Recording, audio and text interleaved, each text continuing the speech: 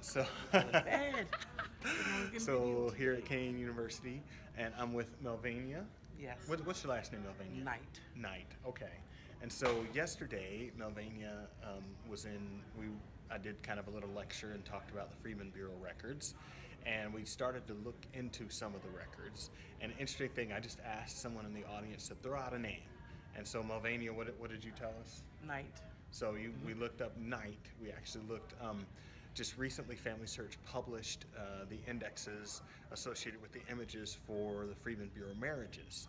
And so we were in that specific record set, and we looked in there, and I typed in the name Knight, and we found who?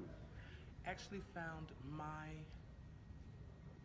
great aunt. So her great aunt. We put in the name Knight just to see what was in there, and sure enough, we found the marriage license or the Yes. documentation on the marriage of George Knight, who married your Sarah Jane. Sarah Jane. And Yes. so just at random. That Yes. was the crazy thing. So it's just amazing that we were able to make that connection with her family and the Freedmen's Bureau.